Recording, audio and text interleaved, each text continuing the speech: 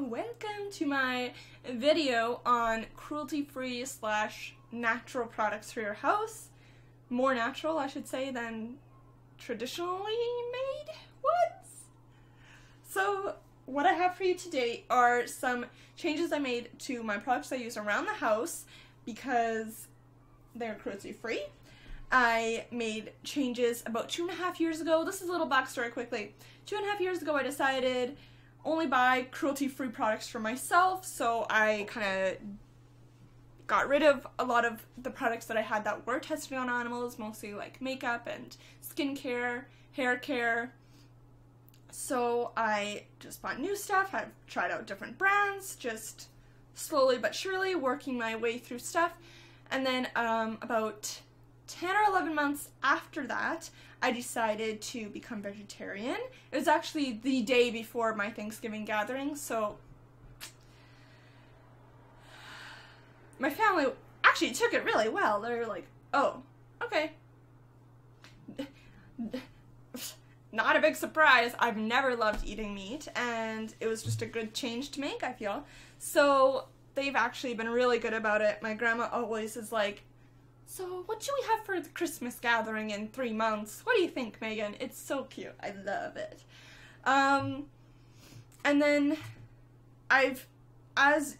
when you become vegetarian, I feel like you think more and more about veganism and what that all entails. So I do love some of the changes that vegans make. I think it's so awesome, and I've made some myself. This will be explained. That might be the only change. Ooh, crap. Vegans. Yes. I think what they do is awesome, and I kind of have a love and hate relationship of vegan products. I hate, or I mean non-vegan products.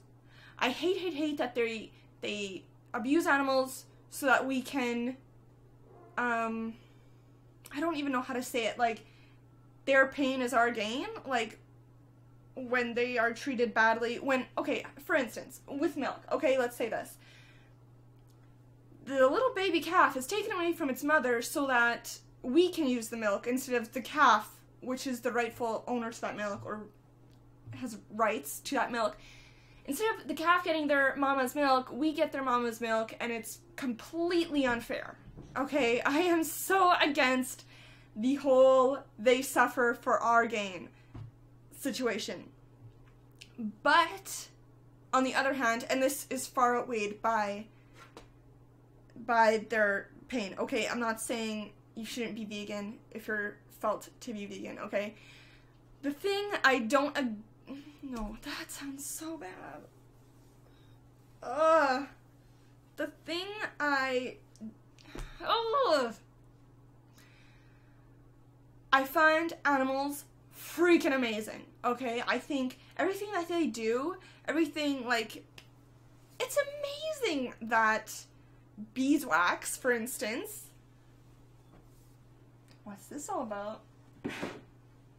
Beeswax candles, purify our air. Like, that's amazing. It doesn't just smell good, it purifies our air. That's, what? Or, like, boar bristle hairbrushes. That's amazing that a boar's bristles treat our hair well. I'm, like, in awe and wonder of their abilities and stuff. Like, I mean, they don't deserve to be hurt for us. Absolutely not, but that's my thoughts on it right now, okay? Let's get on with it, shall we? Before I get emotional.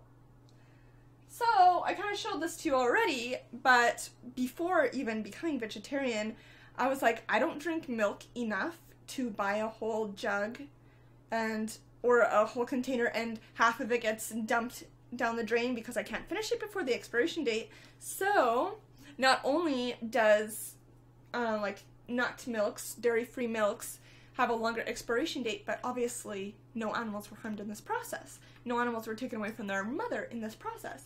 So I've tried coconut milk, almond, and cashew, and the nut milks, like cashew and almond, basically they taste like nut water. Yeah, it's gross. But coconut milk is a bit too thick if you want to drink it in a protein shake. So it depends what you're using it for, but I would recommend like a thinner one if you're using it in a shake or a smoothie. And then coconut milk is good for other things. Mostly I use milk for baking with anyway. So you really cannot taste the difference. No one that I've made stuff for has said, oh, this tastes different. You really cannot taste the difference in cooked foods or like in sauces or whatever. Okay? It's a good change. It's easy to make. And it'll save you money because you won't have to dump any out because it doesn't go expired and as quickly at the time. I have had to dump some out, but you don't feel as guilty because nuts were harmed. Ugh, that sounds gross. Sorry, that's not what I meant. Let's move on to candles. Look at this fancy candle. I made it with soy wax. I've also used beeswax, let me be honest. And I love, like I said, it purifies your air. Soy wax doesn't do that, but it is not harmful for your kitties, not harmful for yourself. There's no toxins in here that you're releasing like the candles that you find in most places. So, yeah, this is like soy wax melted down with essential oils in there as a fragrance. Next. Toothpaste. I've used this guy. This is my first tube of it. It has tea tree oil and cinnamon in there. It took me a while to get used to that flavor, but it's not too bad. And then this one has been a repeat buy, the Tom's Simply White Fluoride Free Peppermint Toothpaste. Both of these were around like $5, I think, but whatever, you know, it's not like you use tons of it. Next, so we're moving on to, oh, we're still in the kitchen. Oh, toothpaste isn't in your kitchen. I should have arranged this into rooms, but whatever. Look at this. Cute. My grandma gave that to me. This is our dish soap. Scent, lime zest, and cypress. Actually, I don't think that's what's in here anymore. I bought a refill of a different scent. It was like sea salts or something like that. Really good. I like this brand. It's from Fruits and Passion, and you don't need a lot. It goes a long way, and it's super gentle on your little hands. Next, Method. Ooh, I love most Method products. One I have tried that I didn't like. It was a foaming dish cleaner. It was just not strong enough for my liking, but I like their dish tabs. I like their all-purpose spray. This one's new. I can't wait to try it in Honeycrisp apple scent. I used pink grapefruit, French lavender, bamboo, and there's tons of other ones. So yeah, I'm excited for that. I've tried their laundry detergent, their laundry softener, their dryer sheets, their glass spray. That might be it. No, toilet bowl cleaner, bathroom cleaner spray. I love it all. And I love that it's cruelty-free, and they're relatively cheap. I use their soap as well, hand soap. This, I think, was like $5, but it lasts a long time. Next, I'm kind of on that spray, whatever, spray fix? Nope, that's not it, but you know what? Whatever. Caldria Ginger Pomelo Room and Linen Spray. This was $12 at a little boutique store, and the next day I went to Target and it was $10 there, so whatever. But I don't use this as much anymore. I do like it, but look, it's still kind of almost full, and I have had it for like 8 months. Most of the time I use my essential oils diffusers. I actually have 2. I got a new one for Christmas. And you just do water in there and a few drops of essential oils, and it makes your room smell really nice. If you have cats, though, keep an open area so that they can get away from it if they want, because they're very sensitive to scents and their body does not metabolize essential oils. So keep that in mind, okay? Next, no one will know what this is, but it's a favorite, and I just wanted to share it with you. Manufactura Dead Sea Mud Regenerative Soap. Manufactura is a brand in Czech Republic, Prague. Well, that's where I got it from. I don't know if it's available anywhere else, but it's a little store that I went to. They have tons of products, all cruelty-free, and tons of like fresh, cool ingredients in there.